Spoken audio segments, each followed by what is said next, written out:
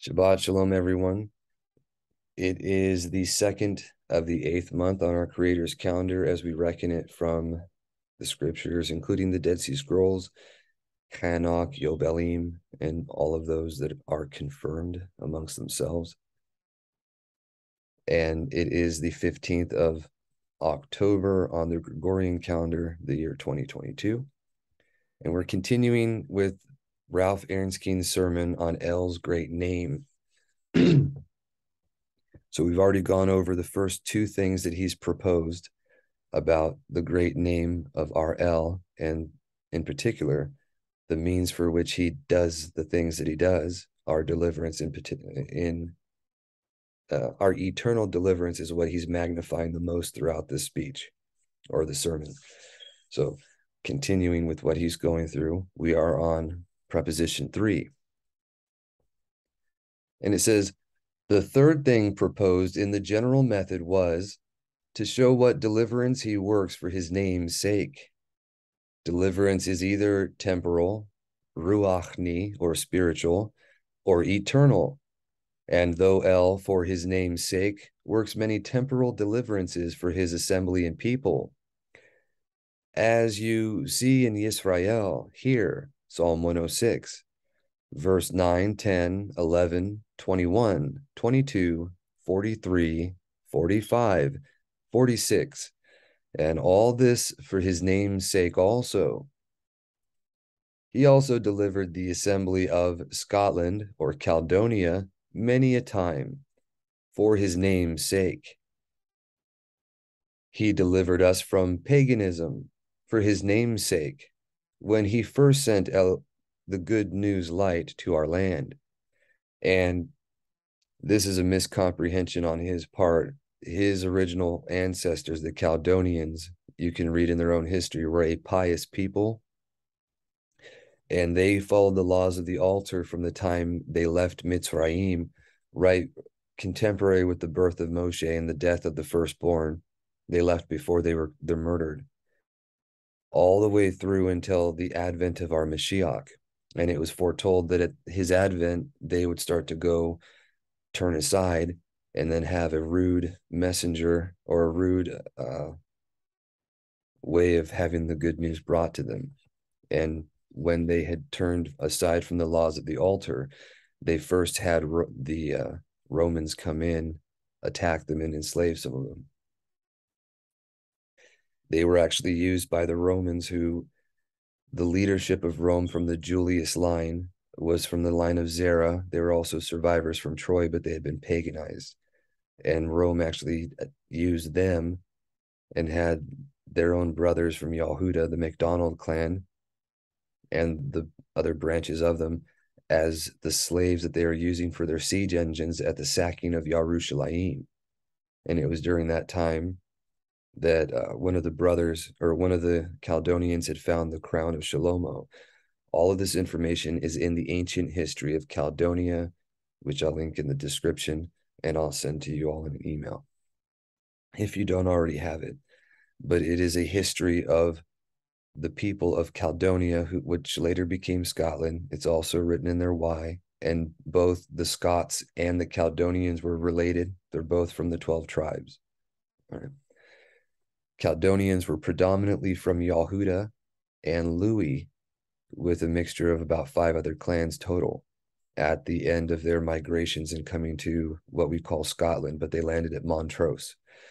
And then in the course of time, the Scots migrated with them, and then others came in to where the whole of the 12 tribes is in Britain itself. And they've also migrated to America. But it's predominantly represented as Ephraim in Britain and the half tribe of Manasseh in America. These things were known and written about prolifically in the 1800s.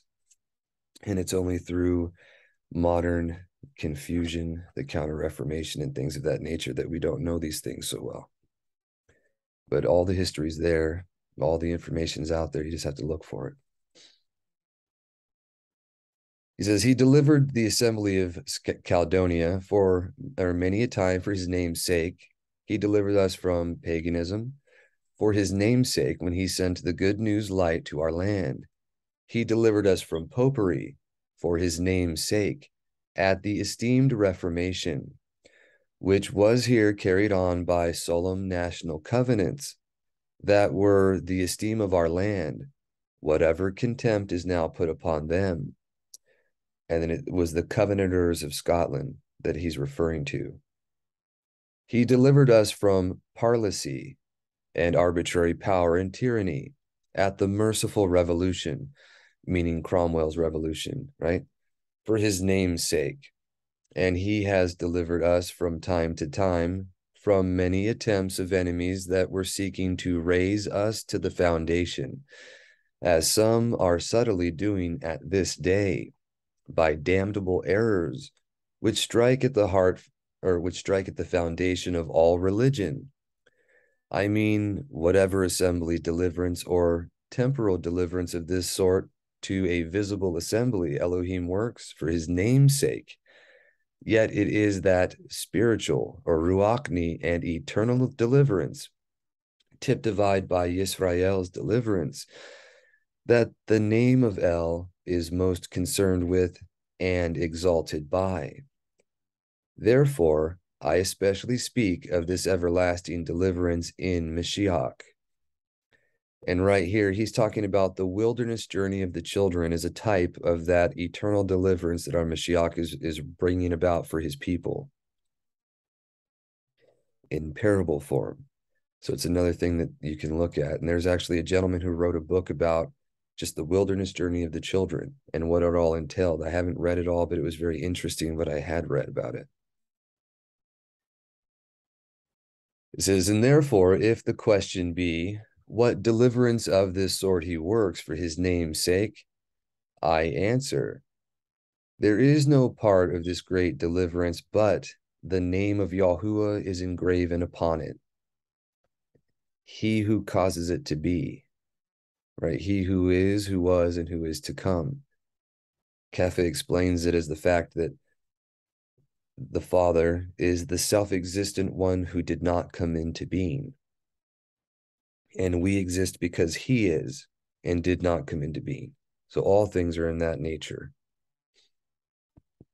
It says, there is no part of this great deliverance, but the name of Yahuah is engraven upon it, as being what he works for his name's sake. I shall offer a few instances thereof from election to esteem. All the parts of deliverance that lie betwixt these two words, from everlasting to everlasting, are brought about for his name's sake. Wherefore did he elect any sinners from eternity? It was for his name's sake, to show his absolute sovereignty in making vessels of unmerited tender loving kindness of whom he pleased. Quote, and that he might make known the riches of his esteem to them, unquote. Romans 9:23.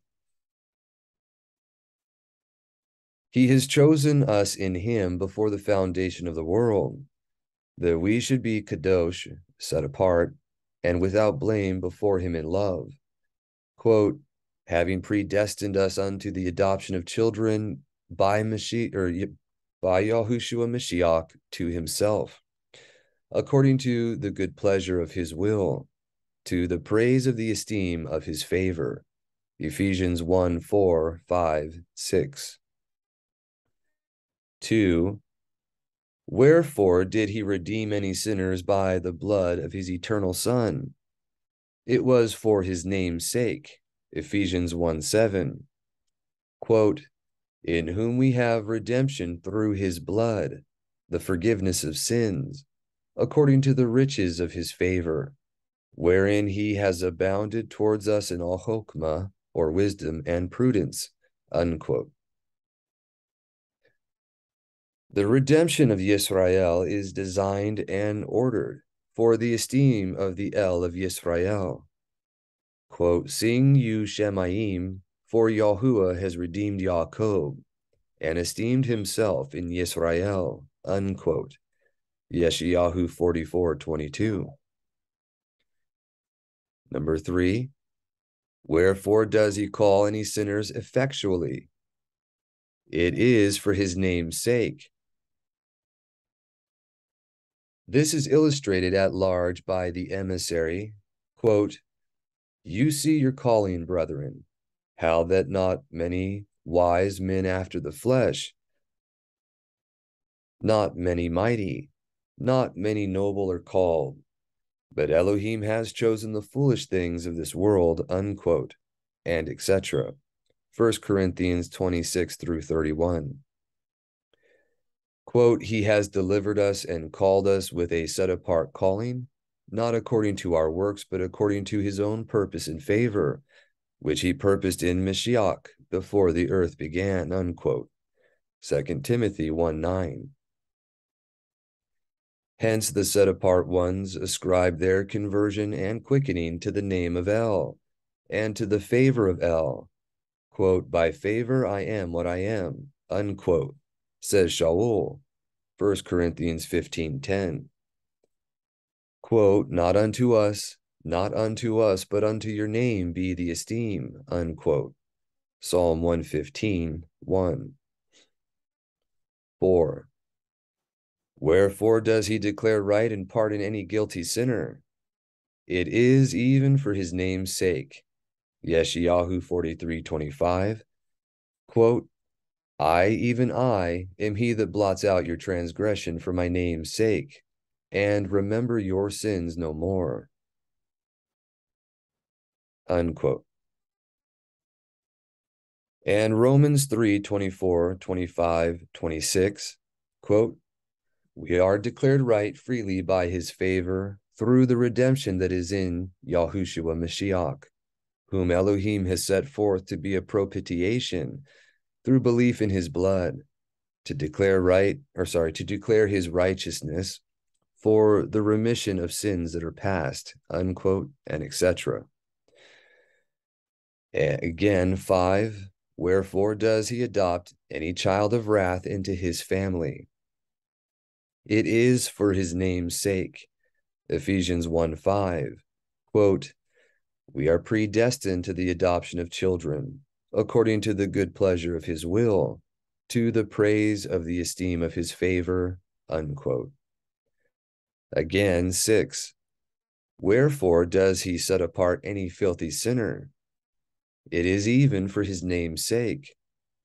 1 Corinthians 1:30, quote, "Mashiach is made of Elohim to us set apartness, that no flesh might esteem in his sight, but that he that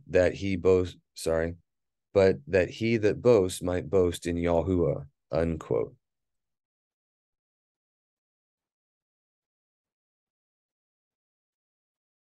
And hence all the great things promised in the covenant of favor, Yehezkiel or Ezekiel 36, 25, 26, and 27. Among the rest, his putting his ruach within them and causing them to walk in his statutes are said to be done for his set-apart name's sake. Verse 22. 7. Wherefore will he carry on the good work, which he has begun, and never utterly leave his people, nor suffer them altogether to depart from him? Why? It is even for his name's sake and his promise's sake. Yirmiyahu 32:40, quote, "I will make an everlasting covenant with them to do them good, but I will put my fear in their heart, and they shall not depart from me," unquote. Hebrews 13:5, quote, "I will never leave you nor forsake you finally," unquote. 8. Wherefore does his esteem last? Or wherefore does his esteem at last? It is for his name's sake, who is the giver both of favor and esteem. Psalm 84:11. It is your Father's told pleasure to give you the kingdom. Quote, "The gift of Elohim is eternal life through Mashiach Yahushua, our Yahuah," unquote. Thus every part of deliverance from first to last is wrought for his name's sake. quote, Yahuah is a rock, and his work is perfect, unquote. He begins for his name's sake and carries on for his name's sake and completes the work for his name's sake, that the headstone of deliverance may be laid on the shoutings of favor, favor unto it. And that's also scripture.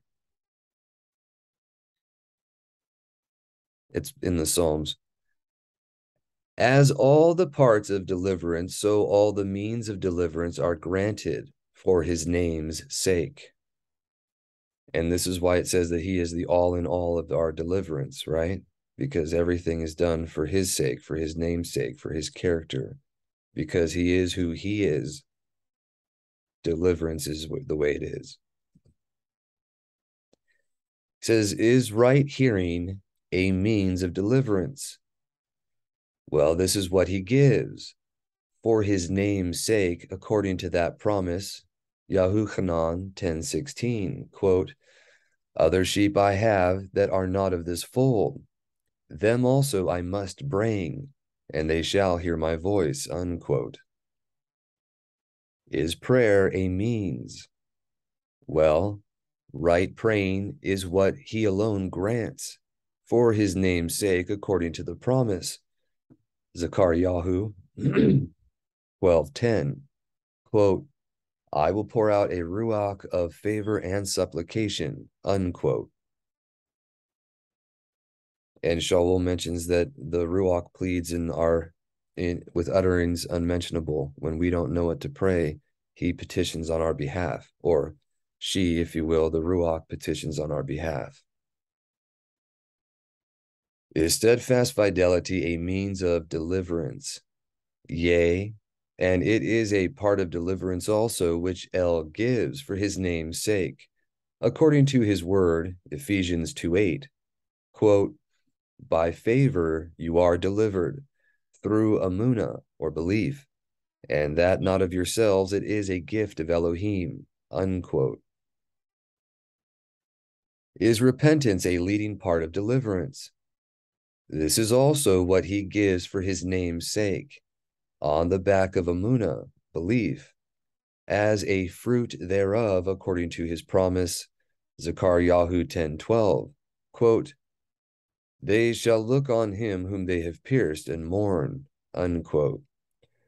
And he has exalted Mashiach to give it, Acts 5:31.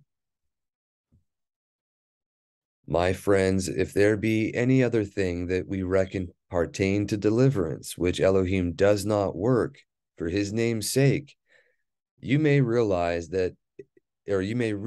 it as no part of deliverance. For I will assure you, his name will have the esteem of every part of deliverance. 4.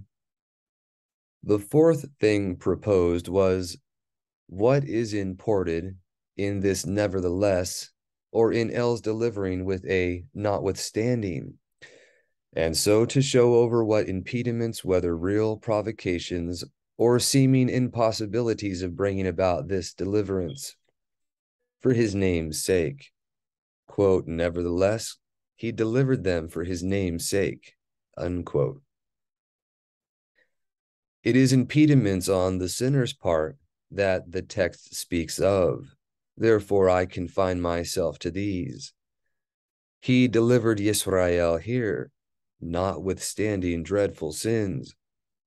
Read Psalm 106, verses 6, 7, 13, 14, 16, 19, 20, 21, 24, 25, 28, 29, 32, 34, 39, and 43. Yet, quote, nevertheless, he delivered them for his name's sake, unquote. Did he, notwithstanding all this, deliver them for his name's sake? Then what will he not do for his name? And what may not sinners expect upon this ground? What bar cannot Elohim break for his name's sake? What mountain cannot be overcome for his name's sake? What provocation can he not overlook for his name's sake? Now, you can answer these questions with scripture. There's only one unforgivable sin that he mentions. That's blaspheming the works of the Ruach by attributing it to Satan. What the Pharisees were doing by saying that the works that he did by Baal-Zebul, right? Which translates into the Lord of the Flies.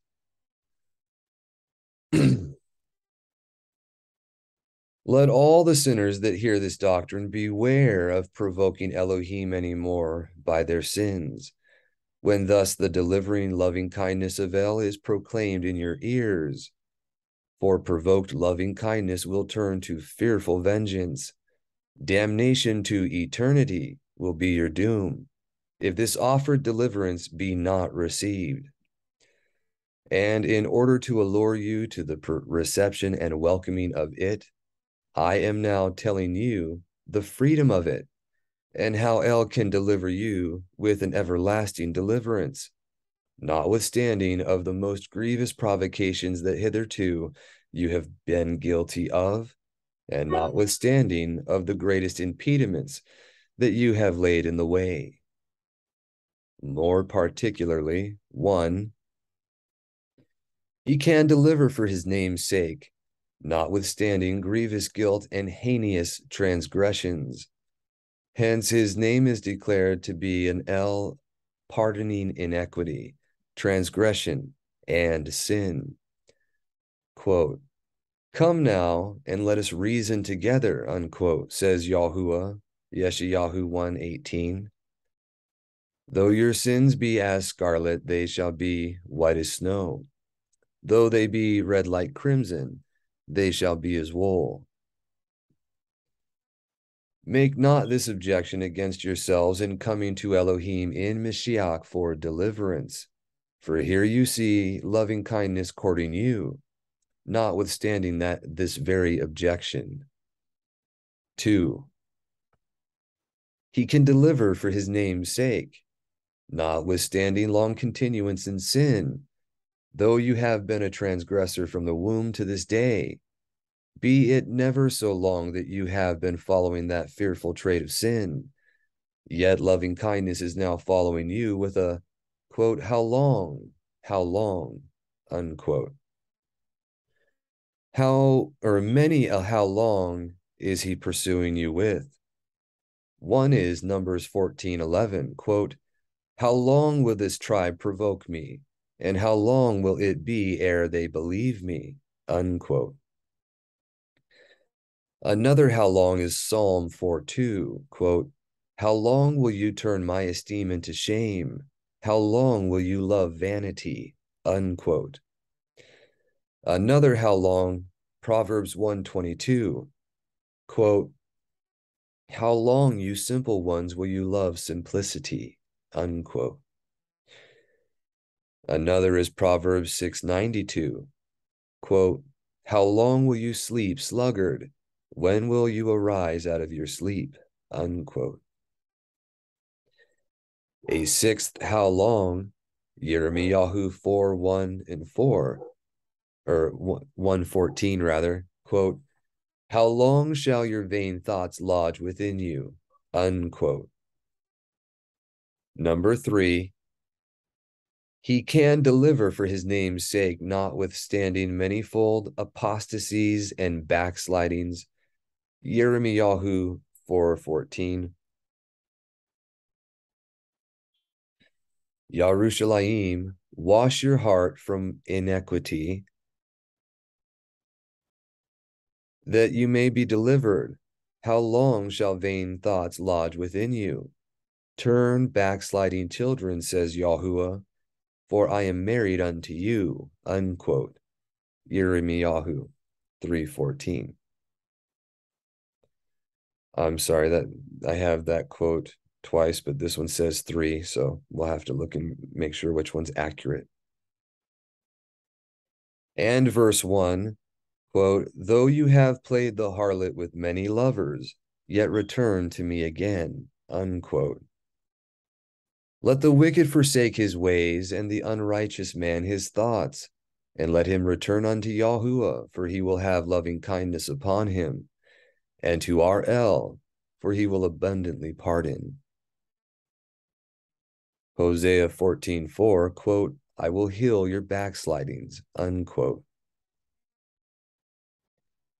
Number 4, he can deliver for his name's sake, notwithstanding of your prodigious neglect and contempt of Elohim hitherto. See Yeshayahu 43:22 through 25. Quote, but you have not called upon me, Yaakov, but you have been weary of me, Yisrael. I, even I, am he that blots out your transgressions for my name's sake, and will not remember your sins, unquote. O wonder of wonders. And just for the record, he wrote this in 1720 or 1730. He was not aware of our Creator's name at that time. It was actually during the time of the culmination or the fulfillment of the second woe, where his great name or the refuge was being lost. It started with the making of the Wycliffe translation in 1390, and it culminated with the earthquake of Yerushalayim in 1834. And through the process of the events of that time, his name was taken out of the earth. There's a lot more detail to that, and you can look at the Antichrist or Anti-Mashiach for Dummies videos, and we have some stuff about Gad the Seer that goes along with that, with the 3 woes, but it all ties together. And you can even see, though he did not have his real name in truth, he was using titles. He did call on Jehovah. He wrote that in the text here as best he knew, but he even used the wrong titles and the wrong title for the Elohim. Not because he was trying to sin, but because that was literally written and they were confused on the matter. It wasn't until later that things became known about the tampering and deception, but they were walking in the truth that they knew. And even here, even with that deception and prevalent, this is what he knew about the name, just derived from what was written. We don't have an excuse for that. We know who his name is in truth. We know that there's power in his name. Even when people were calling on the wrong name, there was power in it when they believed and they were walking right. That is his great favor. It wasn't always, but you can look throughout scripture. Everyone who calls on the name of Yahuah shall be delivered. That's unequivocal. There is a difference. So the distinction here is important, and willing believers will start to get that in their minds. It says that such may be delivered for his name's sake. Number 5, he can deliver for his name's sake, notwithstanding grievous, rebellious, incroblenness, and frowardness. I'm sorry about that. This is being incorrigible, is not being able to be peaceable with anybody. Frowardness, you go to or fro, right? Fro is to be contrary. These are just rather synonyms, but different, okay? However, we've been this way towards him, especially believers now, since at least the fake moon missions of the 1960s, taking prayer out of schools, allowing the murder of children with abortion. These things are grievous rebellions against the covenant we've made with our Almighty Creator. We can repent, but we actually have to. That this is what this is getting at. And it's for his namesake alone that these things are so. There's actually a mention of this very thing, and for that very reason of his delivering us, just as he did our forefathers of old, mentioned in the exhortation of the Damascus document of the Dead Sea Scrolls. But to continue, it says, see Yeshayahu 57, 17, and 18. Quote, for the iniquity of his covetedness I was wroth and smote him. I hid me and was wroth, and he went on frowardly in the way of his heart. So he hid the truth. He hid comprehension. He hid chokmah. He hid mightiness and power, right? These are all what he qualifies as me in Proverbs verse 8 or chapter 8. But I hid me and was wroth, and he went on frowardly in the way of his heart. I have seen his ways and will heal him. I will lead him also and restore comforts unto him and to his mourners. Unquote. 6. He can deliver for his name's sake, notwithstanding outward afflictions and poor circumstances in the world. Yahuah 3:12. And, quote, I will also leave in the midst of you an afflicted and poor people, and they shall trust in the name of Yahuah. Unquote. Yahuah 26:8. Quote, yea, in the way of your judgments, Yahuah, have we waited for you. The desire of our nefesh, or inner being, is to your name and to the remembrance of you. And that goes back to Shemot or Exodus, where he says, Yahuah is his Shem Zakar, or his remembrance memorial name, if you will.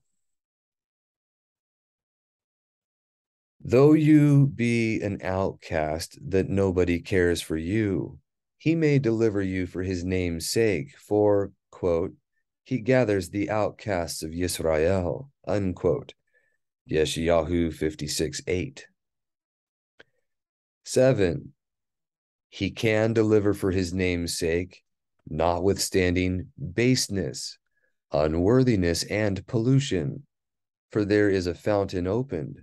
Yahuah 13:12. Quote, in that day there shall be a fountain opened to the house of beloved, or Dawid, and to the inhabitants of Yerushalayim, for sin and for uncleanness, unquote. And you see, this is what he's doing. He's establishing foundational facts that you can ask for and pray about in belief, because it's law. His word is what we are to live by, every word that proceeds from the mouth of Yahuah, which the men of Elohim spoke, moved by the Ruach, his words. So you have to keep these things in mind when you're reading Chokmah Shalomo. Those are the words of Mashiach, just the same as Shemot is, just the same as Job, just the same as any of the epistles. This is what he chose to speak through the Ruach, through other men, just as he is the voice of the Father, okay? As he sees and does, or as he sees and hears, so he says and does.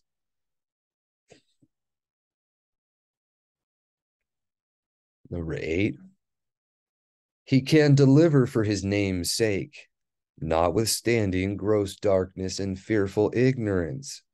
Quote, it is written in the foretellers, they shall all be taught of Yahuah, unquote. Yahuah 54:13, Yahuchanan 6:45. 9, he can deliver for his name's sake, notwithstanding long refusals and resisting of many callings and slighting many opportunities. Romans 10:21. Quote, all day long I have stretched forth my hands unto a disobedient and gainsaying people, unquote.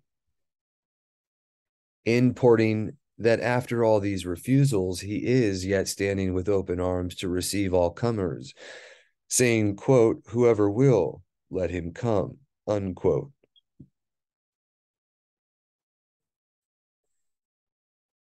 Quote, or 10, sorry. He can deliver for his name's sake, notwithstanding of none such and unparalleled wickedness. What if there be no sinner like you? Nevertheless, he can deliver for his name's sake, because there is no deliverer like him.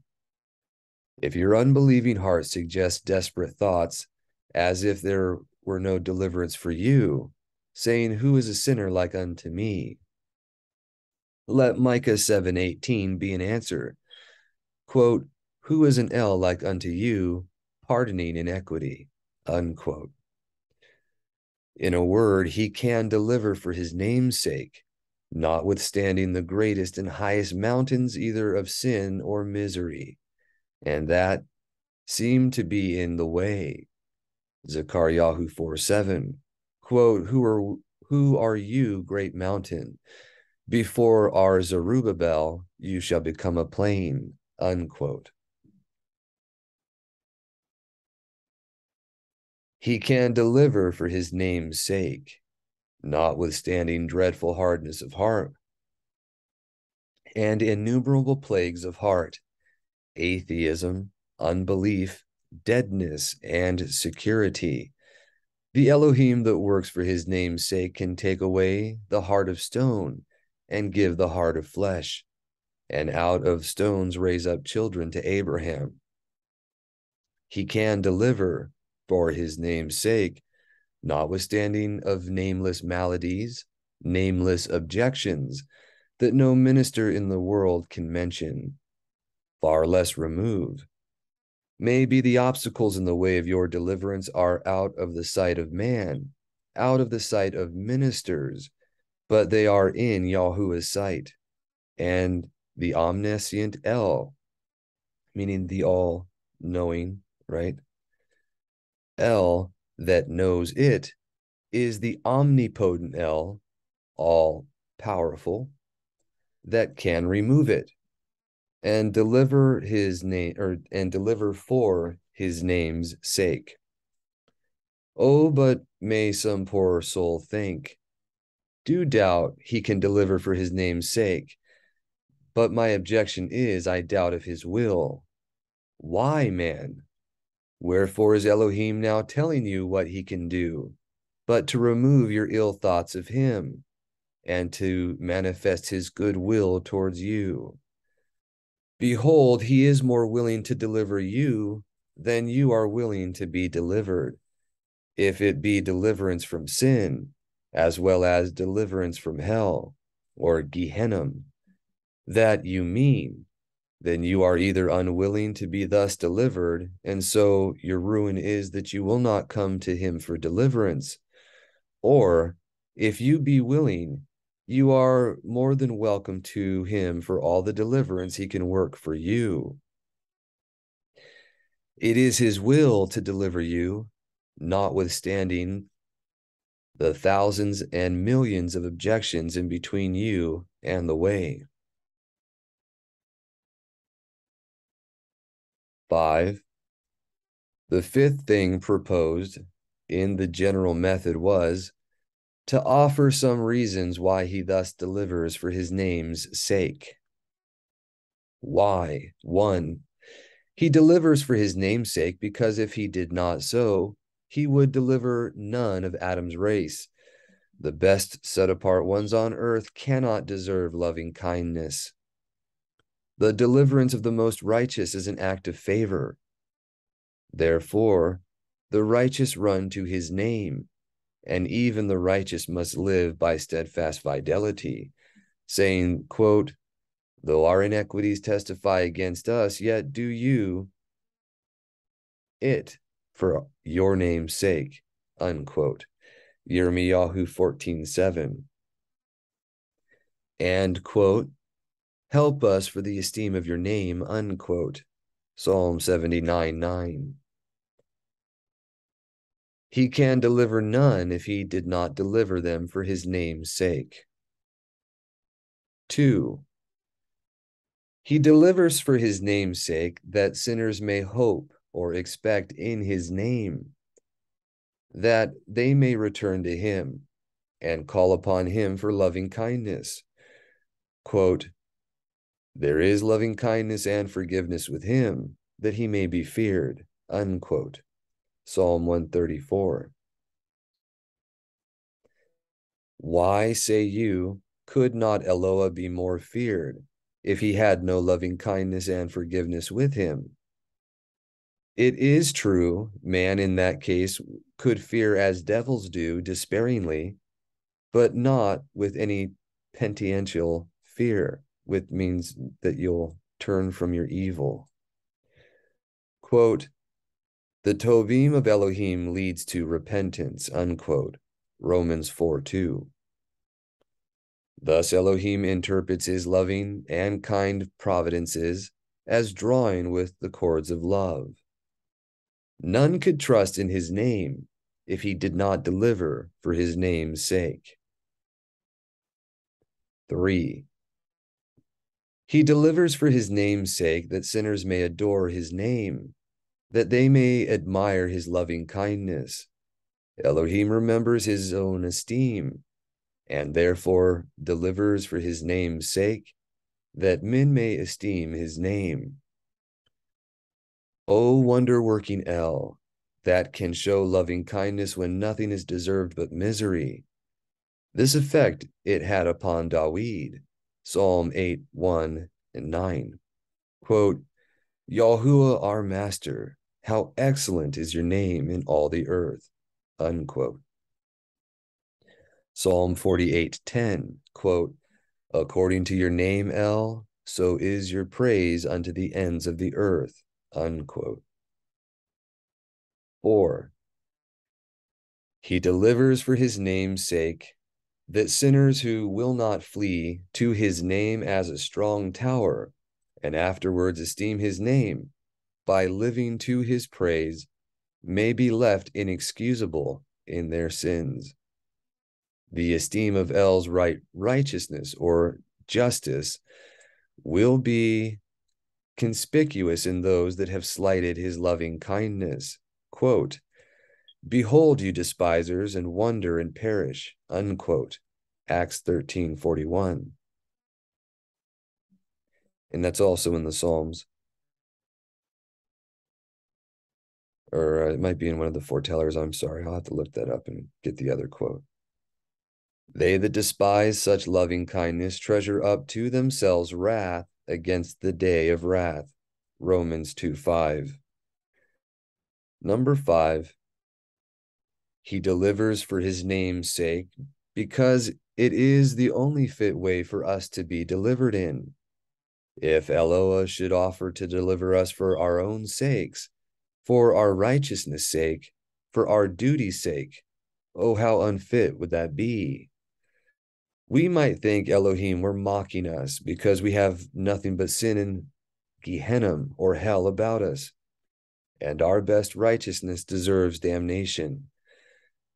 But when he offers deliverance for his own name's sake, then it appears to be a fit offer. We cannot think El is mocking us. Would he thus affront himself when his own name is the ground of steadfast fidelity, Amunah, or belief laid before us? 6. He delivers for his name's sake because it is the only fit way for him to deliver us in. It is the only way of deliverance suitable to his infinite excellency, who cannot but consult the esteem of his perfections in all his works. Now, El's esteem requires that no deliverance should be found but in his name. Why has he told us of his loving kindness running in the channel of the new covenant?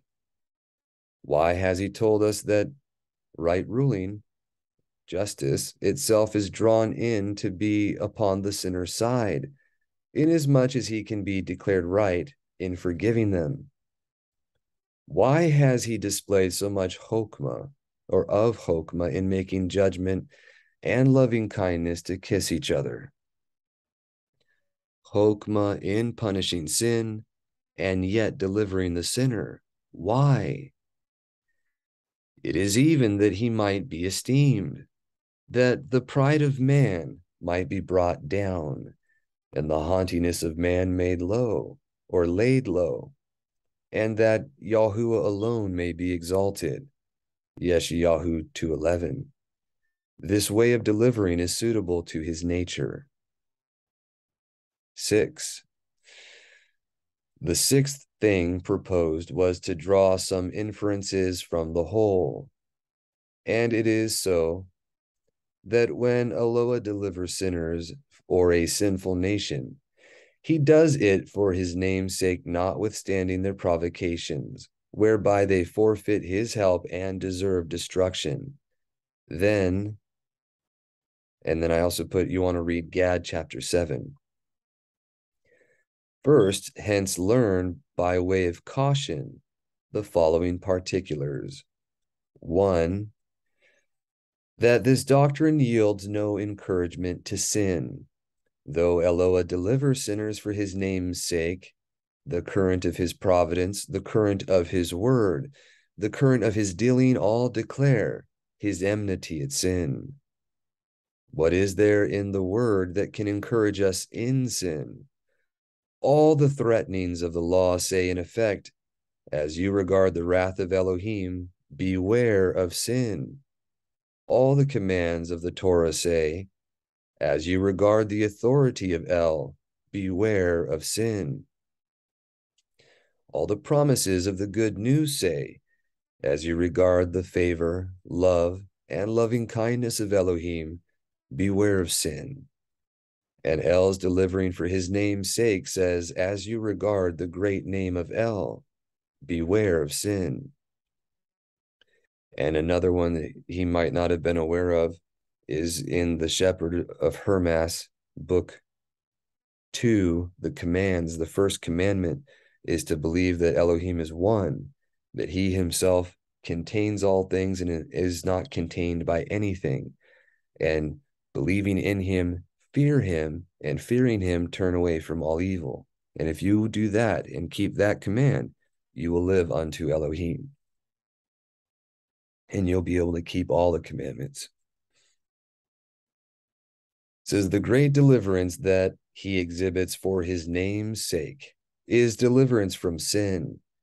And therefore, to make this an encouragement to sin is to affront his name, to abuse his name, to profane his name, and to take his name in vain, or to lift up, bear, and carry, to nasa, eth the Shem of Yahuah, to a lie, falsehood, fabrication, naught, ruin, or vanity.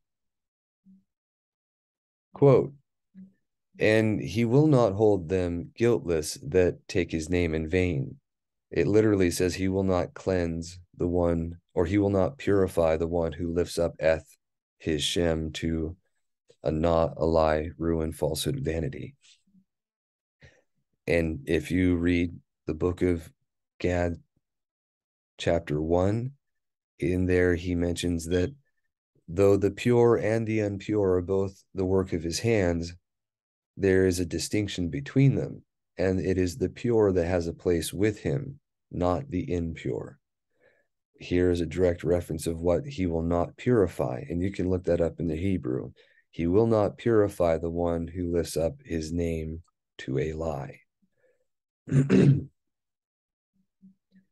Number 2, think not that El will deliver any from eternal damnation who are going to hell, or Gehenna, or deliver them for his name's sake. No, by no means, they are lost forever that die out of Mashiach. Secondly, hence see by way of information a foundation for the following truths. 1, the reason why the set-apart ones confide in Yahuah, and why believers trust in his name and flee to his name in time of danger. They are acquainted with his name, quote, and they that know his name will put their trust in him, unquote. Psalm 9:10. They know his favor, his tovim, his power, his kodashah, his right ruling, and truth, and they have the encouragement of the promise so to do. Psalm 91:14, quote, I will set him on high because he has known my name, unquote. And why is it that they pray for help for his name's sake? Because they know El will do more for his name than otherwise he could do. Psalm 25:11, Yirmiyahu 14:7. Thus Yahushua, when Yisrael was smitten at Ai, chapter 7, verse 9 of Yahushua, the book, quote, and what will you do unto your great name, unquote. Again, 2. Hence see to whom we ought to give the esteem of experienced loving kindness, even to El's name, as Psalm 115:1, quote, not unto us, but to your name be the esteem, for your loving kindness and for your truth's sake, unquote. Thus you will find Dawid frequently at this work, Psalm 145:1 and 2, quote, I will extol you, my Elohim, O King, and I will barak your name, Leolam Wa'ed, or literally for ages and witnessed. Every Yom I will barak you, and I will praise your Shem, Leolam Wa'ed, unquote. This is one ground of El helping, Yeshayahu 29:22 and 23, and Gad chapter 7. This is, in a manner, all that Yahuah gets by all his esteemed deliverances wrought for us. Yechezkiel 36:23. Let us therefore learn to render the esteem of all El's works unto his esteemed name. 3. Hence see a door of expectation opened for sinners in this Besorah. Does Elohim deliver for his name's sake these who may not put in for deliverance? Whatever they be, whatever objections you can make, they are answered by this one argument. El delivers for his name's sake. When there is no other reason for his doing so in the world, he can make a reason to himself and find the answer in himself why he will deliver.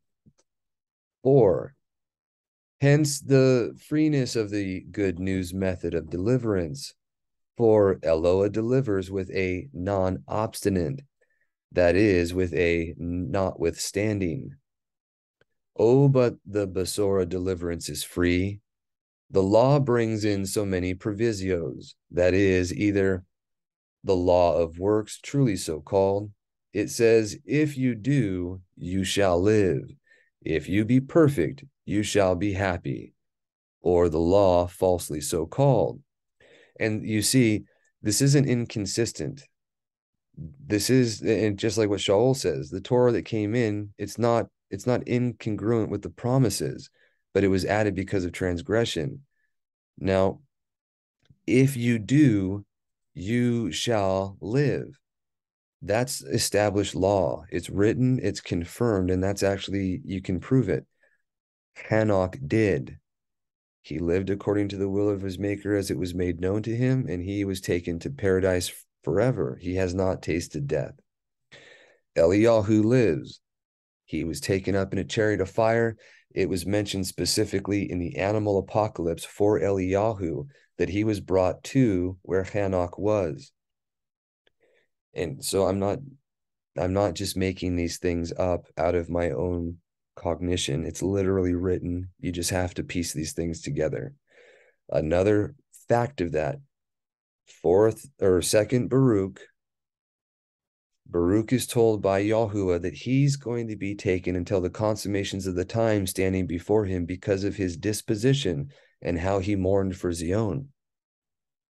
And in fourth Ezra was told that it was for him and those like him to be taken to paradise and to not suffer things because they choose of their own volition to love the truth that's given to them and be obedient to him perfectly.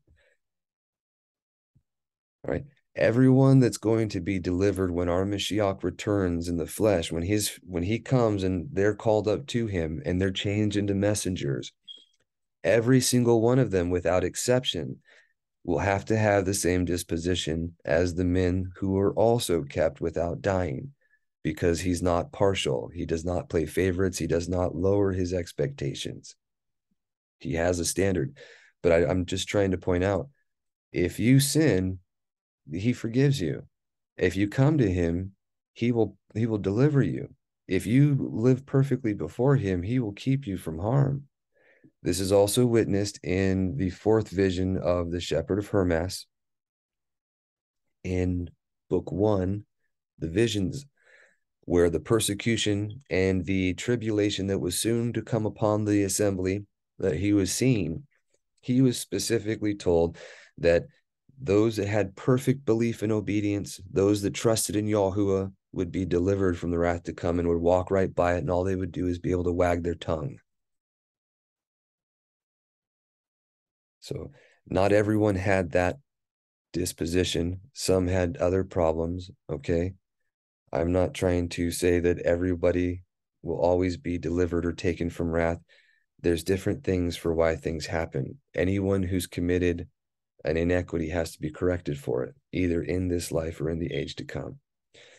Anyone who's done something that deserves death, you have to pay the price for it. This is why he says you count the cost of what it's going to make to build the tower before you start.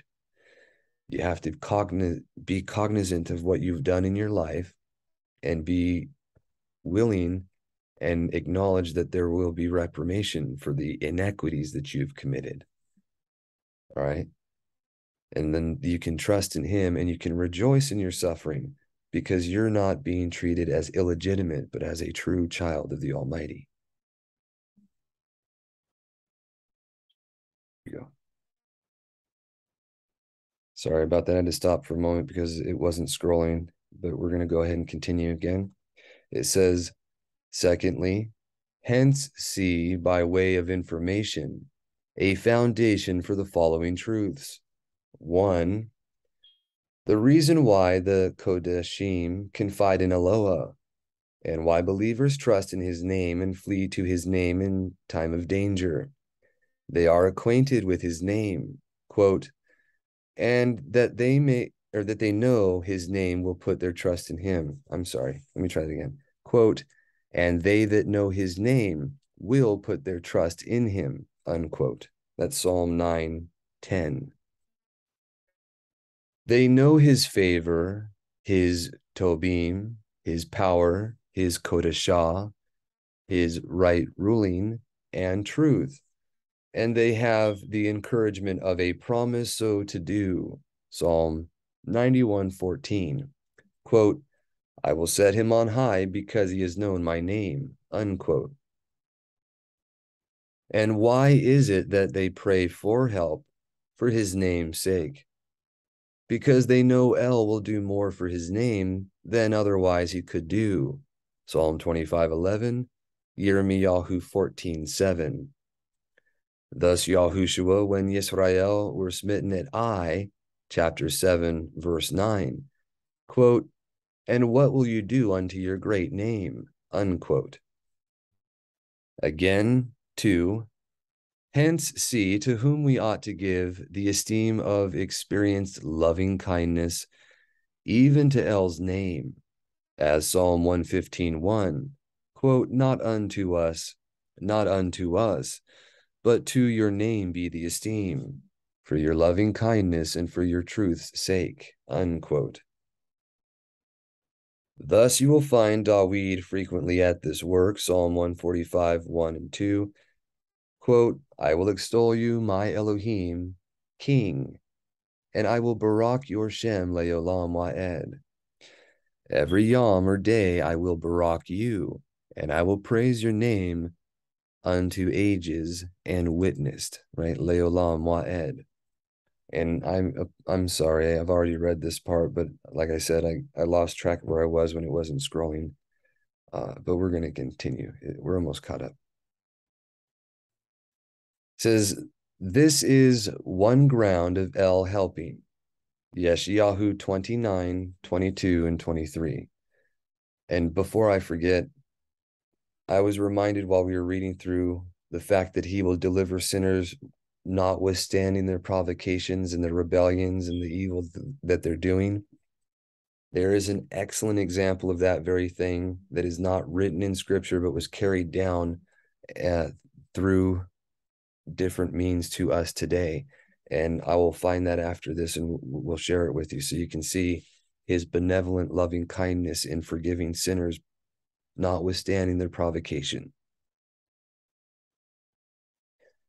This is in a manner all that Yahuah gets by all his esteemed deliverances wrought for us.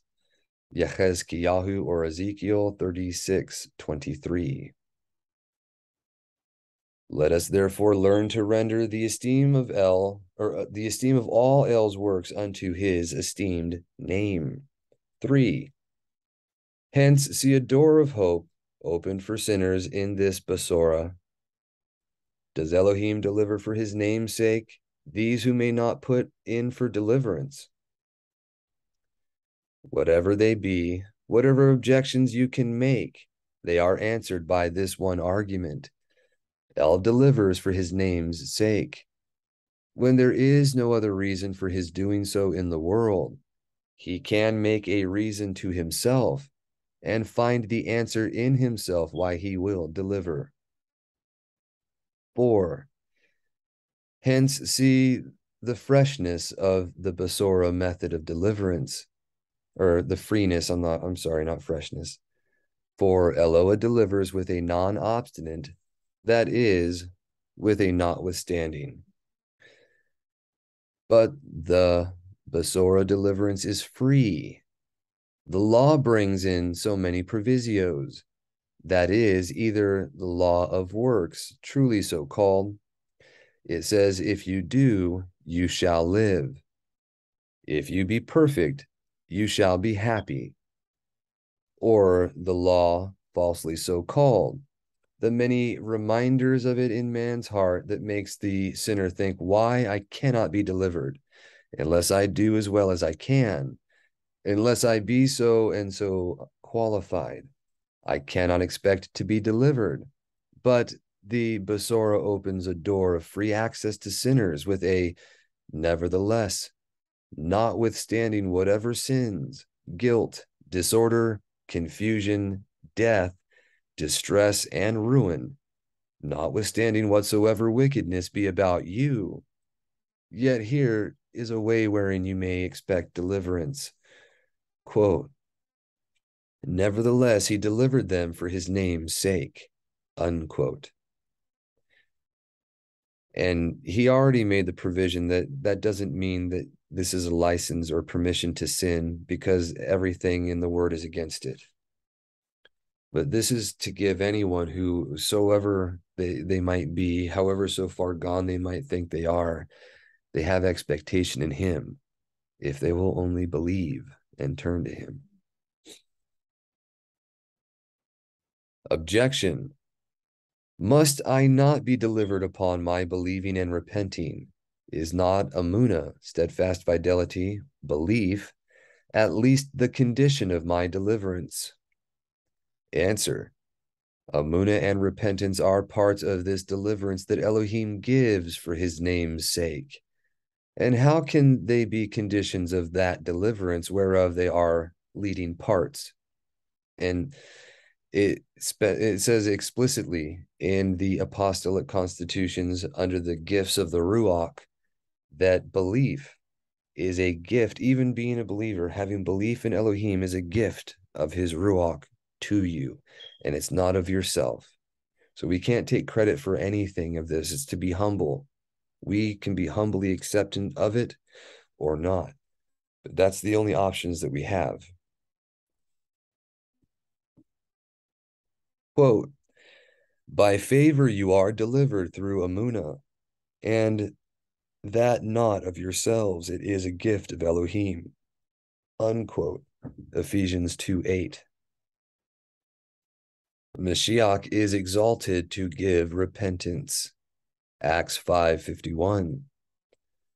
None are delivered without steadfast fidelity and repentance, because all that are delivered of Yahuah are delivered thereunto.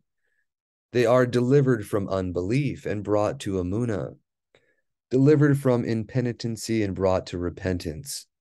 Amunah and repentance are the beginnings of this deliverance. And deliverance cannot be completed without having a beginning. But both beginning and end are what El gives for his name's sake. Quote, being confident of this very thing, that he which has begun a good work in you will perform it unto the day of Mashiach, unquote. Philippians 1:6. Because his name is Aleph and Tau, the beginning and the ending. Amunah itself is not necessary to deliverance as a moral condition, but only a physical instrument, and hence as it is not possible a beggar can be the better of a free gift offered to him if he does not take it or accept of it.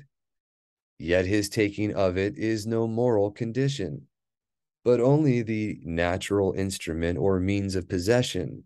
So neither can any possibly be the better of this free deliverance that Elohim offers in the good news if they will not take it or have it in the manner it is offered, namely deliverance from sin and wrath unto eternal kodashah or set apartness and happiness, and all freely for Yahuah's name's sake. And it mentions in the apostolic constitutions as well that only a believer taking hold of the truth in truth, doing what he knows is right, and he can take hold of the expectation of the joy of that which is to come, meaning he is in truth living in the way his creator wills, and he knows that the expectation of eternal unspeakable good things belong to him. When that truth manifests in your mind and you know it is a fact, the joy that it unlocks in your being is inexpressible. You can't contain it, and it's not something that you can fake or continue in if it's not true in your life. This is what is mentioned there. Taking is no moral condition, otherwise it would contradict the design of the good news. Amunah is nothing else but a welcoming this deliverance in this manner. It is the inner being's acquiescing and falling in with this method, not a condition of it properly, but a closing with it freely. It is a believing that El will deliver in this way for his name's sake, and not for the sake of our steadfast fidelity, or our belief, or our trustworthiness, or anything else done by or wrought in us. It is a being content to be delivered this way, that the name of Yahuah may forever get the praise, and renouncing all other grounds of belief and reasons of expectation, taking this name of Yahuah for his strong tower, resolving to rest here. 5. Hence see what is the last and ultimate refuge of belief, or Amunah. The first resort of Amunah is to a word, a, quote, maybe Yahuah will be favorable, unquote. But a finding no rest here, then perhaps it goes to a direct promise such as that, quote, a new heart will I give you, unquote, and pleads for the promise sake. But needing to be better fixed, it goes to Mashiach and pleads for Mashiach's sake, in whom all the promises are yea and amen. Yet why should Eloah deliver for Mashiach's sake? What obligation is Elohim under to accept of that ransom and atonement in the blood of Mashiach for me? Why? Then last of all, it flees to El's name, and sees that Yahuah's name will be more magnified in this deliverance, or in this way of deliverance, than it can be in any other way of El's dealing with it. And hence it is never said he damns for his name's sake. For his name gets no such, or gets not so much esteem that way. Here then is the last shift of belief, and its ultimate refuge and ground of expectation is there, and there is ground enough here. Use 3. The next use shall be for examination. Try whether or not Yahuah has begun to deliver you for his name's sake. Or if you have got his name engaged in and concerned in your deliverance work. And I haven't finished editing it here, I'm sorry. For the trial of this interesting point, consider the following things.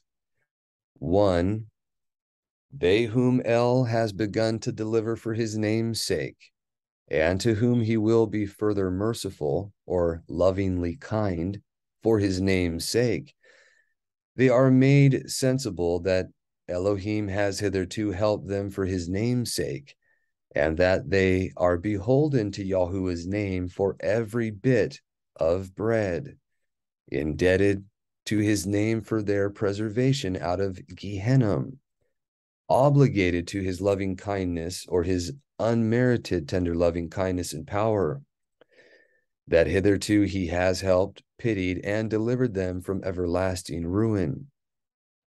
And they are so affected with his unmerited tender loving kindness that they endeavor to live like men sensible of this obligation they are under to his name, though in strict right ruling they deserve nothing. And Elohim may say, as Judges 10:13, quote, I will deliver no one, or I will deliver you no more, unquote. And swear, as Yirmiyahu 44:26-27, quote, behold, I have sworn by my great name, said Yahuah, that my name shall be no more named in the mouth of any man, unquote. And it mentions in another place that because of the way that we are doing things, the evils that we did, if we had not done them, his name would not have been wiped out from before him, right? So these things are alluded to throughout Scripture. The fact that his name would be taken is the second woe of Revelation as revealed in Gad the seer, and it's mentioned elsewhere and alluded to by foretellers and in actuality, in the actual events of things, both pre-antediluvian, pre-flood, and in the course of time. All right, the children went astray, they lost things, they lost the feast, lost his names, and then they return it. And that was a type and shadow of what would come later on during the Dark Ages. There's a lot more involved with those things that we'll get into as we go along. But let's continue. We'll finish this up. It says, yet being a favorable Elohim will not utterly leave them. 1 Shemuel 12:22. But deliver them and others for their sake. So Tob is he to them. Bereshith, or Genesis 18:32. Number 2. Has frowning providence done you good? Are you purged by afflictions? For these whom Eloah delivers for his name's sake, their deliverance from trouble bears some resemblance to his name who delivers. Question. How shall we know when when Elohim's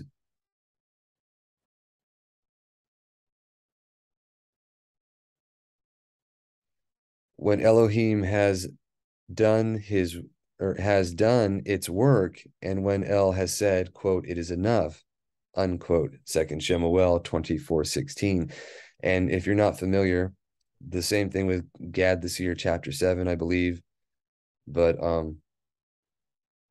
the it is enough was what he had said when he stopped the messenger from plaguing, when it was plaguing Yerushalayim, after the children had gone and done what was displeasing in his sight, and they had boasted that they would be like the other nations. And this is what you see in Shemuel, Chronicles, and Gad the seer. They all have the account of the numbering of the children by Dawid, and they all have different renditions of it, so you can get a fuller context of what was going on. But because of what the children were doing and saying, Yahuah allowed the adversary, or Satan, to mislead Dawid into numbering the children because of what was written in Shemuel chapters 5 through 12 about when they asked for a sovereign over them. If they would do right, then both they and their sovereigns would be all right. And if they went apostate, both they and their sovereigns would be consumed. So that very thing that's established with a king over the people is how every household and with a man over his house functions. You can see that more clearly throughout the course of reading the books, the 3 books of the Shepherd of Hermas. But to continue here, it says, answer, when you are humbled for the sin that caused Eloah to take his rod in his hand, such as want of love, despising the good news, abounding of error, division, unbrotherly animosities. Have these things been lamented, loathing the simplicity of the good news and the plain administration of El's ordinances? Professors groan when full in their stomach. Is the case altered? The abounding hypocrisy under the spacious name of higher obtainments and etc. And this is all talking about things. Are you going to be forgiven if you don't repent of the things you're doing? You're going to be corrected for the stuff, and that's how you know when you're loved. But if you're full and you're not realizing that these things are happening, if you take in the word and you're receiving these things, but you don't cognize, you don't realize, you don't take into mind what's going on in your life, it doesn't help you. I can't speak for everyone here, but I personally have had affliction, hardship, and trouble for the things I've chose to do. I was corrected for them, especially when I came to him. I've suffered, and it's something that he's allowed me to know why it was certain things happen, both personally for my own self and for things I've personally witnessed, and even our group here is familiar with in a physical firsthand knowledge. Things can happen to you when you're not doing according to his will, and repentance and true humility in that will bring healing and deliverance. And sometimes of things that are what you call miraculous and not able to be explained medically. This is number 2. When a nation can thrive under merciful providences without the rod, for El will not needlessly afflict any, much less his own nation. 1 Kepha 1:6 and Lamentations 3:33. And it says all over the place that he will not punish the innocent with the guilty. He does not suffer the righteous to be afflicted in that capacity. Someone might mention, what about the martyrs and things of that nature? These are also explained in the Shepherd of Hermas, but this is what I meant by counting the costs. The nations were given deliverance, and everyone that came to him was forgiven, but they're not left unpunished for their iniquities. Anyone who'd ever been in the mysteries had murdered people in witchcraft.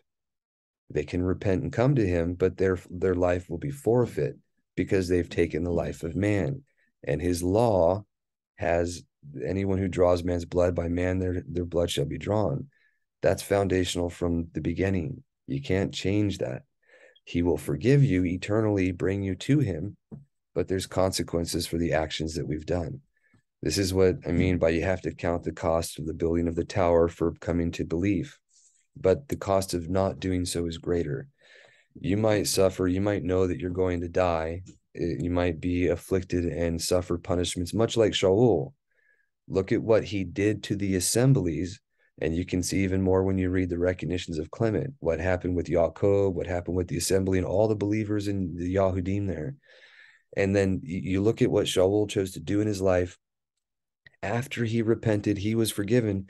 He was shown great miraculous things, and he became a mighty evangelist or emissary for the truth. But he was not left unpunished. He suffered horrendously. He was persecuted, he was beaten, he was stoned, shipwrecked. There were things that happened to him because of the things that he had done.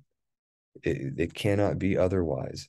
This is what he was talking about by the messenger whose name, the Father's name, is in our Mashiach. He will not leave them unpunished for their iniquities.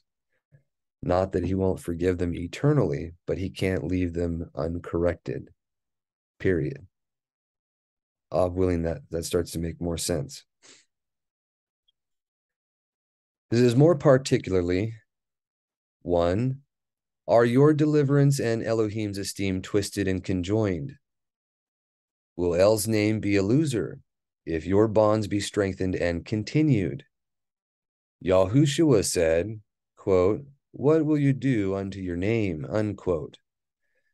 This moved Elohim to show unmerited tender loving kindness on a wicked nation. Deuteronomy 33, 26, 27. Lest Elohim should lose his declarative esteem in the wonders he had wrought for Yisrael. Lest the heathen should say, El cannot deliver his people. Can you say, oh, I think Eloah will want much esteem if I be not delivered? And I cannot think that his name should want that esteem and praise that I will give it in delivering me. 2. They whom he delivers for his name's sake are removed from any expectation of being delivered for their own sake. As Elohim says, quote, not for your sakes have I done this, but for my own name's sake, unquote. So they are brought to say, not for my sake will Elohim do so and so, but for his name's sake. 3. They seek all the want from Elohim, or they seek all they want from Elohim for his name's sake. Many a favorless beggar seeks for alms for El's sake, that know not what they say. But believers are beggars at Yahuah's door, and they seek for Yahuah's sake. They seek pardon for his name's sake with Dawid, quote, for your name's sake, pardon my iniquity, for it is great, unquote. And that's another example we'll get to as we read through the scriptures again. But if you're familiar, Dawid is a living example of that being forgiven for iniquity, but by no means left unpunished. In that he committed adultery with Bathsheba, right? And had her husband murdered through war so that he could marry her and not have illegitimate or any problems. And because of what he did, while he asked forgiveness and he repented of it, he acknowledged his sin and sought the favor of the Almighty. He was forgiven, but the words of his mouth came upon him, his fears came upon him, and he had what he said in judgment is what happened to him about the conditions of what went on. And while he took 1, he lost 4, and the sword never left his house because of it. Unless and except for when they are obedient to the truth.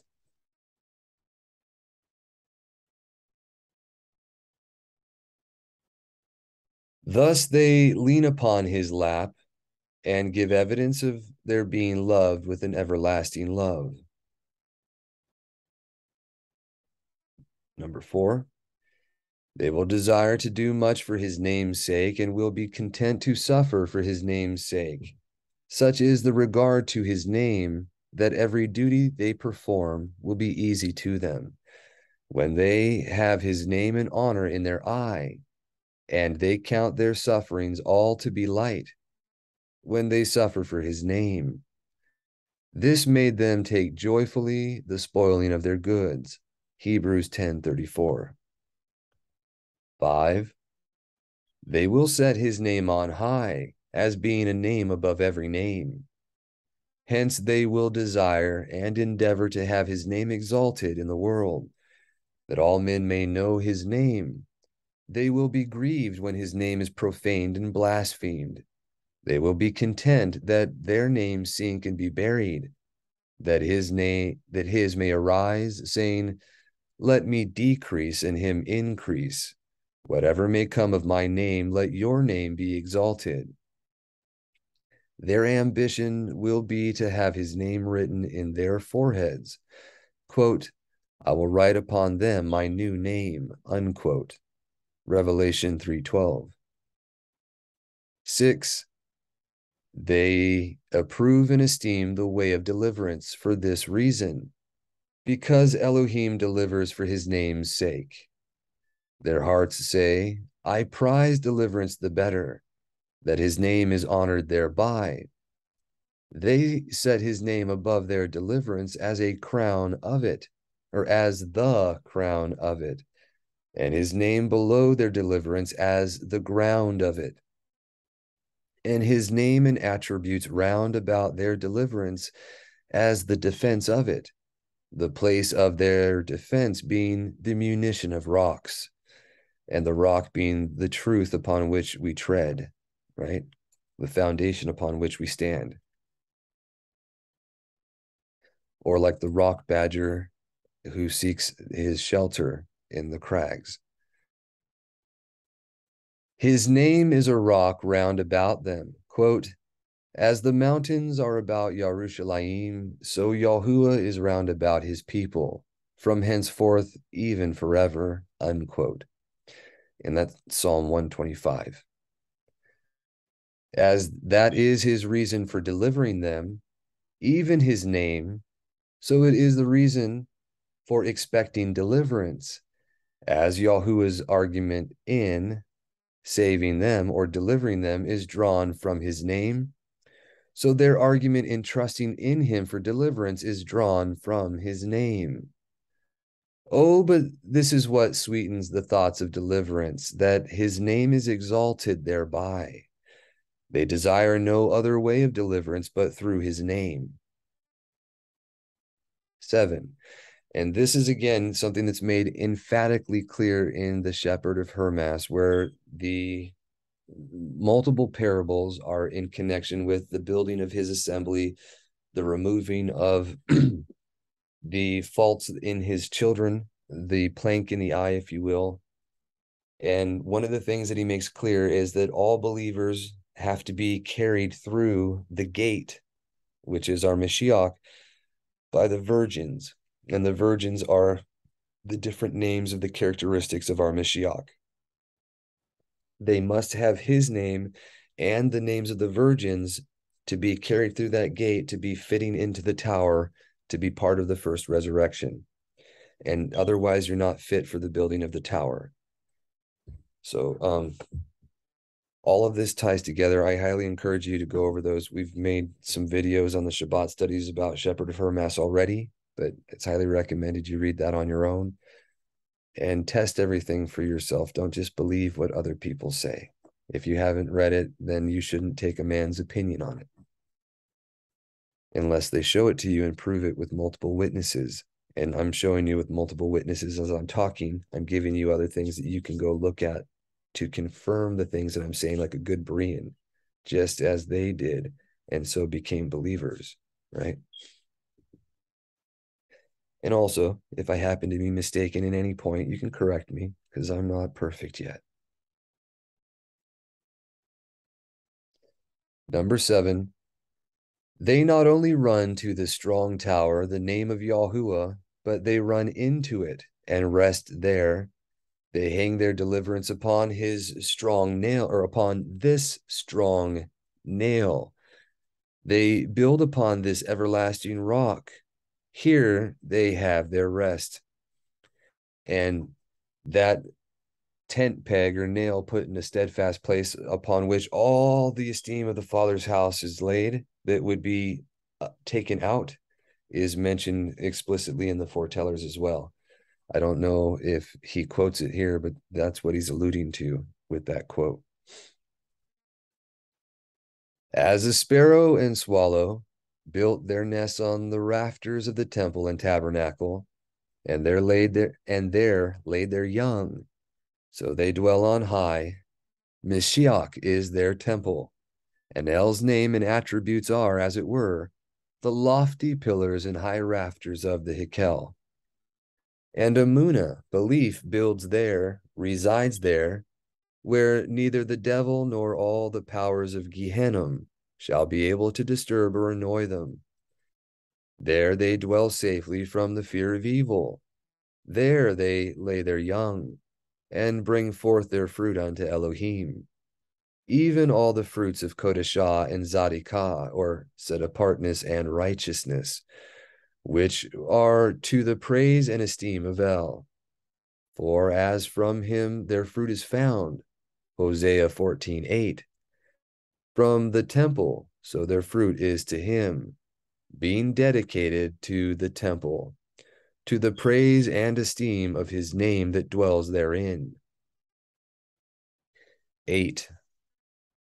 They whom El has begun to deliver for his name's sake, as their confidence is placed only in his name, as the leading argument of their trust, so this argument will carry them through thousands of difficulties, oppositions, and impediments that seem to lie in the way of their deliverance. This name of Yahuah will strengthen you against thousands of temptations, thousands of objections. Notwithstanding your sins, your guilt, your rebellion, your apostasy, the wrath gone out against you for sin, as it did against Jonah, in fearful streams of indignation. Yet steadfast fidelity will look again to El's set-apart Hikel, to El's set-apart name, and say, quote, nevertheless he delivers for his name's sake, unquote. There are thousands of things that damp and discourage me in looking for deliverance, and if I consider them, I must despair. But with Abraham, I desire to consider nothing but El's name and word of promise. Romans 4:19. Here is one thing that can overcome all things. Oh, I hope he will deliver me for his name's sake. Have you one here? Stay here, and you are safe. There is not a man fuller of El in all the world than he that is brought to nothing before Elohim, and has nothing to rely on but the great name of Yahuah. That name never failed an inner being that trusted to it. In a word, they whom El delivers for his name's sake are brought. 1, to know his name. 2, to trust in his name. 3, to love his name. 4, to fear his name. Use 4. The fourth use shall be by way of exhortation, and our exhortation shall be tendered, 1, to sinners in general, 2, to believers in particular. First, to all sinners in general, O sirs, does Yahuah deliver for his name's sake, and that with the notwithstanding of innumerable sins? Then let sinners expect in his name, and fly to his name for deliverance. Question: how is this doctrine of ground of belief to all, seeing those whom El designs to deliver are only the elect, and these whom he actually delivers are only believers? How then is this doctrine to be conceived as an encouragement to all sinners to look to his name for deliverance? Answer: deliverance is to be considered 3 ways: either deliverance decreed, deliverance obtained, or deliverance exhibited in the word. Deliverance decreed concerns the elect indeed, and the election shall obtain, but thus it is not the first object of any man's belief. Who are elect is a secret, and secret things belong to Elohim. The elect have the knowledge of the Kodashim, and it mentions explicitly in the prayer of the intelligent from the apostolic constitutions that all these things has he given to his elect, all the hidden things of knowledge and wisdom, to truly know the Mashiach, to have true revelation of who he is the secret that was hidden before, the mystery that was revealed in the Kodashim for the esteem of his name, right? But who are the elect is a secret, and secret things belong to Elohim. You are not concerned with deliverance as it lies in the decree. Deliverance obtained is what concerns believers, and this is not the object of any man's steadfast fidelity either, but rather the object of the sense of them who have it when they know they have it. Yes, deliverance exhibited in the word, yet deliverance exhibited in the word is what every man that hears the good news is concerned with. Deliverance promised. Deliverance offered in the general dispensation of the Basora, with a particular invitation to everyone to look for Mashiach, or to Mashiach for deliverance. Now, to lay hold of deliverance here as it lies in the word is the safe way for you to take. If you lay hold on deliverance exhibited to you in the word, then you will come to find it deliverance obtained. And when you find it deliverance obtained, then you may find it deliverance decreed. And this is the right order in which you ascend to Yahuah's decree, by taking hold of his word, when to you the word of this deliverance is sent. See Romans 6, 7, and 8, quote, say not even in thine heart, unquote. Who shall ascend to Shamayim to see if deliverance was decreed for me? Or who shall descend into the deep, to the heart, to see if deliverance is be obtained? You will find no object of belief in yourself, but the word is nigh, the word of deliverance which we preach. Quote, it is in your mouth and in your heart to do it, unquote. To be acknowledged with the mouth and embraced with the heart. Verse 9. Then, sinner, his word which you are called to take hold of is his name. It is that whereby he makes himself known. Fly to his name and look for deliverance as it is in his word, in his name. And in coming to him for deliverance, 1, let his name be your motive, for thus you will esteem his name. 2, let his name be your tower, to which you fly for deliverance. 3, let his name be the measure of your expectation, how much he will be esteemed in delivering you.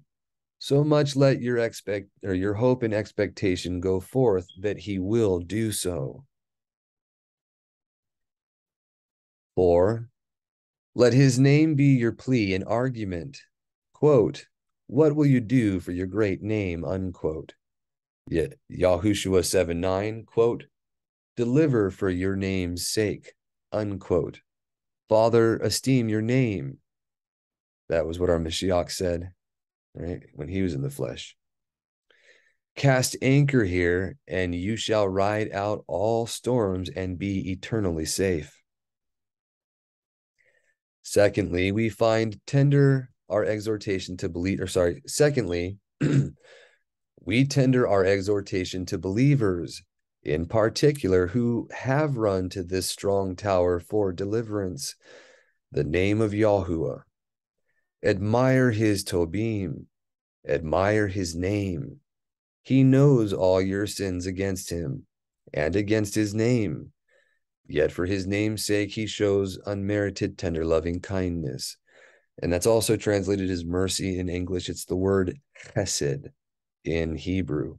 chesed, like the Hashmoneans were the kind ones or the dedicated that served Yahuah, that were also clung to the Maccabees in the times of their persecution.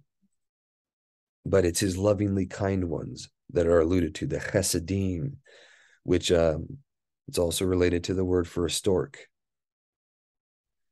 That's mentioned by Job. There's parables there to look at. I'm just alluding to them here. You can read them at your leisure, okay? He says, let sin against so Tob an El be abhorred. Let his goodness lead you to repentance more and more. Quote, the earth is full of the goodness of Yahuah, unquote.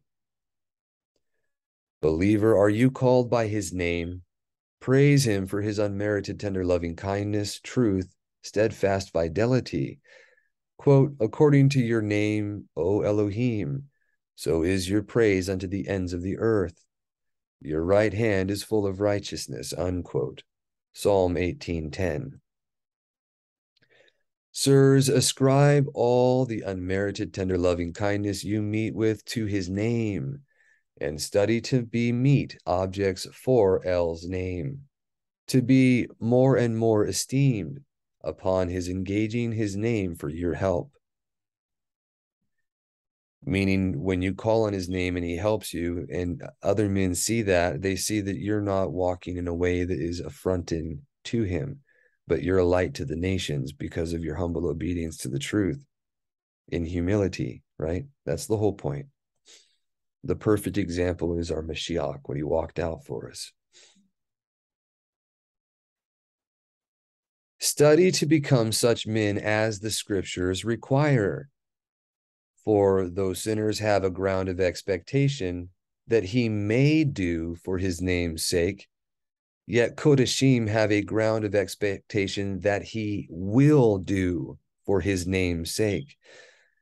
And whatever you do, whatever you ask for in belief, he will give you, right? Because, and he says that we know we have the petitions we ask for because we're doing what's pleasing in his sight. These things are made very clear. Yahuah, our Mashiach, they talk about these things.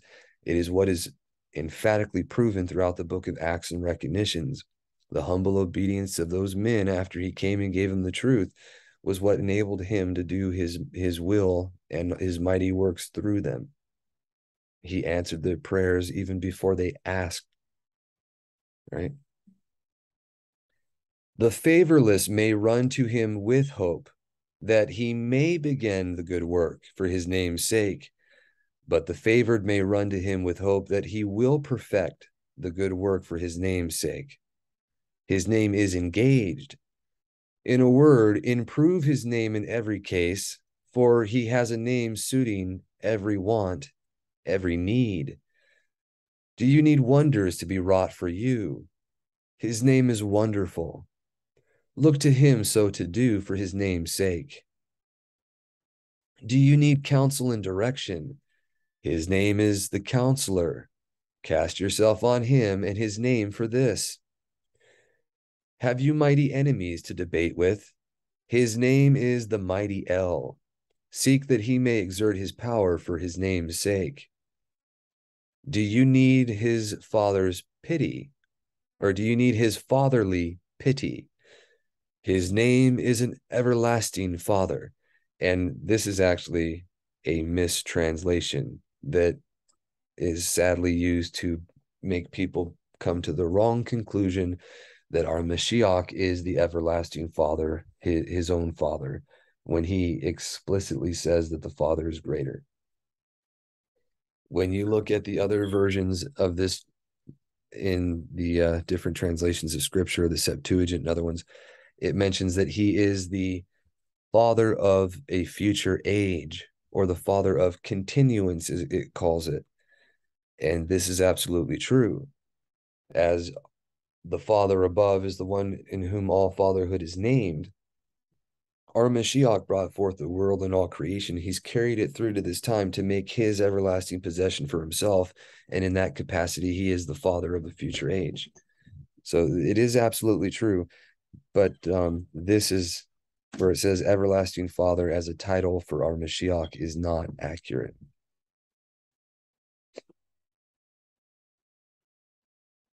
It says, his name is the Father of a future age. As a father pities his children, so Yahuah pities them that fear him, unquote.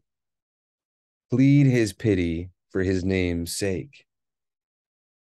And our Father above is the everlasting Father, right? The Father of lights, with whom there is no change, no shadow of turning. But that isn't our Mashiach. So I just wanted to make the distinction there. Do you need shalom, external, internal, or eternal? His name is Shar Shalom, or Prince of Shalom.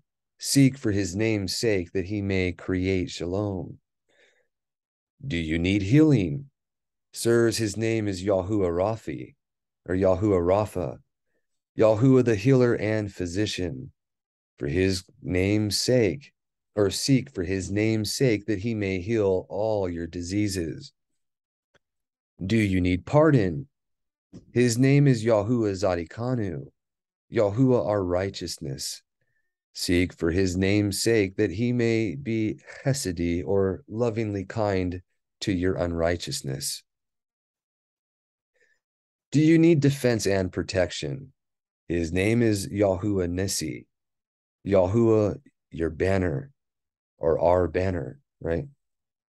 Seek for his name's sake that his banner of love and favor may be spread over you. Do you need provision in extreme want? His name is Yahuah Yireh. In the mount of Yahuah it shall be seen. Yahuah will provide. Do you need his presence? His name is Yahuah Shema. Yahuah is there. Emmanuel, that is, El with us. Look to him to be with you for his name's sake. Do you need audience of prayer? His name is the hearer of prayer. Do you need strength? His name is the strength of Yisrael. Do you need comfort? His name is the consolation of Yisrael. Do you need shelter? His name is a city of refuge. Have you nothing and need all? His name is all in all. Sit down and devise names to your wants and needs, and you will find he has a name suitable thereunto for your supply. He has chokmah to guide you, and power to keep you, unmerited tender loving kindness to pity you, truth to shield you, set apartness to set you apart, righteousness to declare you right, favor to adorn you, and esteem to crown you. Trust in his name, who delivers for his name's sake. So thank you for that very much. And then for anyone that might want to see it, I don't know if you can see it very well. Sorry about that. This is the article that was this was the article that I have about their mother having them after she was dead and buried and came back from the dead. I can share that with anyone that might want it, but in the meantime, we're going to stop for questions real quick, and then I'll find that other section. So just one. All right, so thank you. Before we finish for today, I'd like to read this little segment. This is an excerpt or just part of a larger writing from Clement of Alexandria on who the rich man is that will be saved. Okay. And for context of what that was all about and why he has that title, you have to read the work itself. But this particular part is showing our Creator's benevolence in forgiving sin and overlooking rebellion and transgression in great evil on the part of believers. And it says, and that you may be still more confident that repenting thus truly, there remains for you a sure hope of deliverance. Listen to a tale which is not a tale, but a narrative, handed down and committed to the custody of memory, about the emissary Yahuchanan. For when on the tyrant's death, meaning Domitian, he returned to Ephesus from the Isles of Patmos, He went away, being invited to the contiguous territories of the nations, here to appoint overseers, there to set in order whole assemblies, there to ordain such as were marked out by the Ruach. Having come to one of the cities not far off, the name of which some give, and having put the brethren to rest in other matters, at last looking to the overseer appointed, and seeing a youth, powerful in body, comely in appearance, and ardent, said, "This I commit to you in all earnestness in the presence of the assembly, and with Mashiach as witness." And on his accepting and promising all, he gave the same injunction and testimony. And he set out for Ephesus. And the elder, taking home the youth, committed to him, reared, kept, cherished, and finally immersed him. After this, he relaxed his stricter care and guardianship under the idea that the seal of Yahuah meaning the immersion and the receiving of the Ruach. It's what Gad the seer calls his seal as well. But it says, under the idea that the seal of Yahuah he had set upon him was a complete protection to him, but on his obtaining premature freedom, some youths of his age, idle, desolate, and adepts in evil courses, corrupt him. First, they entice him by many costly entertainments. Then afterwards, by night, issuing forth for highway robbery, they take him along with them. Then they dared to execute together something greater. And he, by degrees, got accustomed, and from greatness of nature, when he had gone aside from the right path, and like a hard-mouthed and powerful horse, had taken the bit between his teeth, rushed with all the more force down into the depths. And having entirely despaired of deliverance in Elohim, he no longer meditated what was insignificant, but having perpetrated some great exploit, now that he was once lost, he made up his mind to a like fate with the rest, taking them and forming a band of robbers. He was the prompt captain of the bandits, the fiercest, the bloodiest, the cruelest. Time passed, and some necessity having emerged, they sent again for Yahuah. He, when he had settled the other matters on account of which he came, said, "Come now, overseer, restore to us the deposit which I and the deliverer committed to you in the face of the assembly over which you preside as witness." The other was at first confounded, thinking that it was a false charge about money, which he did not get. And he could neither believe the allegation regarding what he had not, nor disbelieve Yahuah. But when he said, "I demand the young man and the inner being of the brother," the old man, groaning deeply and bursting into tears, said, "He is dead." How and what kind of death? He is dead, he said, to Elohim. For he turned wicked and abandoned, and at last a robber, and now has taken possession of the mountain in front of the assembly, along with a band like him. Rending therefore his clothes and striking his head with great lamentation, the emissary said, "It was a fine guard of a brother's inner being I left. But let a horse be brought me, and let someone be my guide on the way." And he rode away just as he was, straight from the assembly. And you can see the love of Mashiach through his emissary here. On coming to the place, he is arrested by the robbers. by the robbers' outpost, neither fleeing nor entering, but crying, "It was for this I came. Lead me to your captain," who meanwhile was waiting, all armed as he was. But when he recognized Yahuah, as he advanced, he turned ashamed to flight. The other followed with all his might, forgetting his age, crying, "Why, my son, do you flee from me, your father? Unarmed, old. Son, pity me.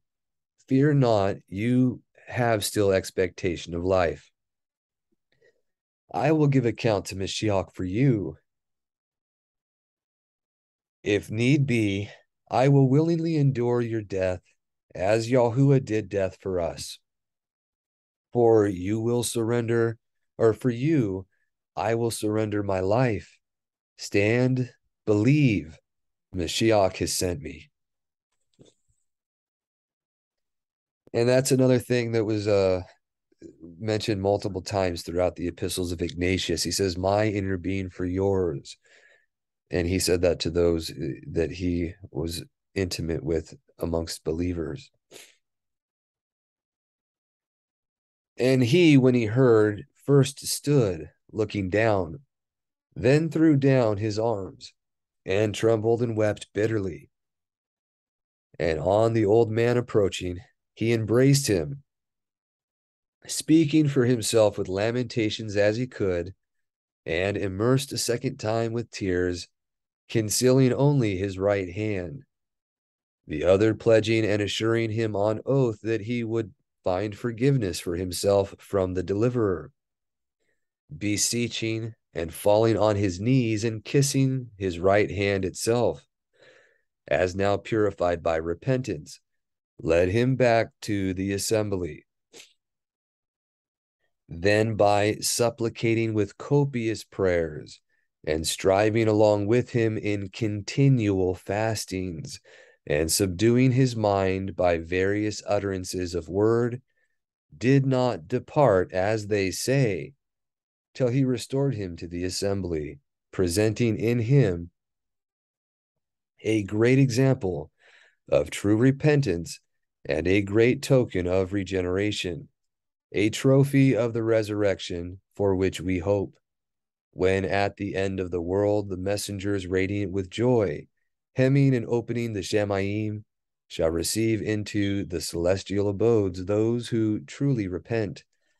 And before all, the deliverer himself goes to meet them, welcoming them, holding forth the shadowless, ceaseless light, conducting them to the Father's bosom, to eternal life, to the Malkuth Shamayim. All right, and I appreciate you allowing me to read that as well. I can't vouch for the efficacy of all his writings or his belief in doctrine, but this story right here stands out as a testament to itself, and you can look at that in scripture and judge for yourselves what you think. But ob willing, you can see that this is a perfect example of his benevolent attributes in seeking to deliver men for his name's sake. So you all have a wonderful Shabbat, and we will see you next time. Shavua Tov.